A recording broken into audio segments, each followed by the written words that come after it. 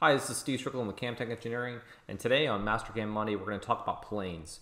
And we're using an example part that requires machining operations on two sides. So I'm going to go over some basic ways to create planes and to verify your orientations of those planes are set up correctly.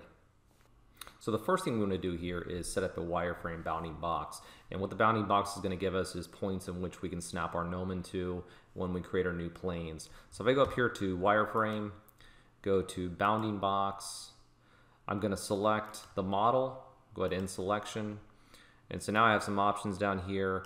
I want to go ahead and make sure lines and arcs, corner points, center points are selected.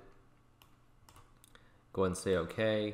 And so what that's given me is there's a wireframe of the part, and it gives me some good points here to snap to. As we move into setting up our first plane, I want to show you there's multiple ways in which we can do that. If we go to the Planes Manager, there's a drop down, we have multiple options. If we select Dynamic, it's going to give us the gnomon and we'll be able to snap to different things. The Dynamic works just fine, but I want to show you a different way, a way I think is a little bit faster. Let's go ahead and escape out of this and go down and just simply grab the gnomon in the lower left and go up here and let's place it and snap to that point. Now we want to set up the coordinate system. We want to get X along this axis and we want to get Z pointing straight up at 90 degrees. So if I grab X and rotate over, I'm going to go ahead and type in 180, hit enter twice. Now I want to take Z and move Z up 90. So now we're all set there. The coordinate system looks good. I'm going to go over and rename this plane to be Operation 1. And there's a couple options here that I want to make sure we set the WCS, the tool plane, the construction plane, as well as going over to advanced to make sure we're making a new view sheet as well as a new bookmark. So I'm happy there. Let's go ahead and say OK. Let's go over to view, set an isometric view, and right click and save this view sheet. Now moving on to create our second plane to facilitate the drilling the holes here on the bottom half of the model.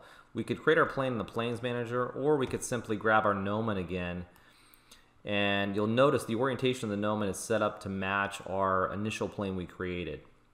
So if we go here and snap to this point, since we're going to be on the bottom, we want to rotate our orientation to be 180 degrees off of Operation 1. So I want to grab Z.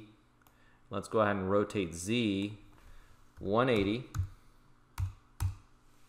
That's the orientation we're looking for. We're going to call this new plane Operation 2. I'm going to verify that our WCS, T, and C plane are being set, as well as in the Advanced tab that we're creating a new view sheet and saving a bookmark.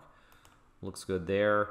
There again, since we're on the bottom, Operation 2 is on the bottom of this part. We're going to rotate over. Going to go to an isometric view and right click, save a view sheet bookmark. And now if I toggle between Operation 1 and 2, you'll notice in the Planes Manager my WCS and my C and my T planes are following. Something else that's very useful here on Operation 2, if I go over to the Planes Manager, I can click on Operation 2 and verify my orientation. We can do the same thing with Operation 1. There again, verifying my orientation. So this is going to close out our planes edition of Mastercam Monday. I hope you found this useful. I hope there's an application to this that may save you a little bit of time in the future. If in any event or any part in the future you have something specific to your application, please don't hesitate in reaching out. We'd be glad to help. Thank you.